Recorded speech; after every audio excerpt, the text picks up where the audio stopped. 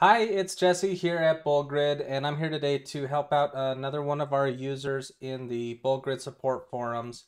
Anita is working on some custom page headers, and they need to know how to make different customizations on different device sizes. So you've got your desktop header and your mobile header.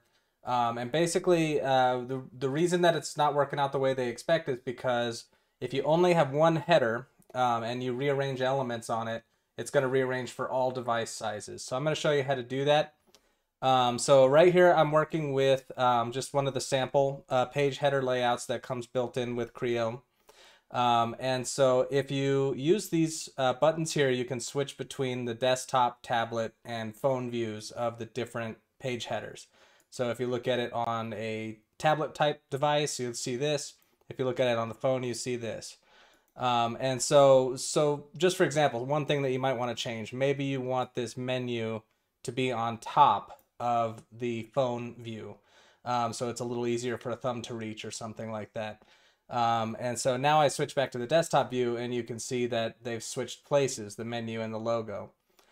So I'm gonna undo that with Control Z and show you how we're gonna accomplish that. So go down to this menu right here, the edit section menu, and click clone.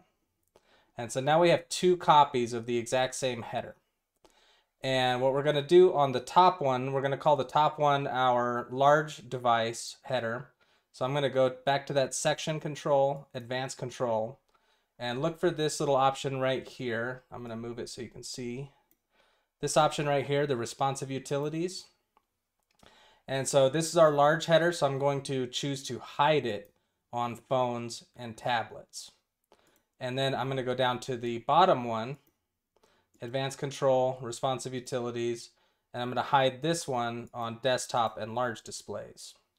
And so now we can only see one of them at a time right now, but they're both here. And when I switch to the phone view, I'm only going to edit the one that's visible on phones. And so if I go back to desktop, I see that this one hasn't changed, but on the phone view, it has changed with those modifications. So that's how you can do that. You can create different headers for different devices and customize them, get them perfect for every size without altering your other device sizes. So I hope that helps you out, Anita. Let us know if you have any more questions. We're happy to help.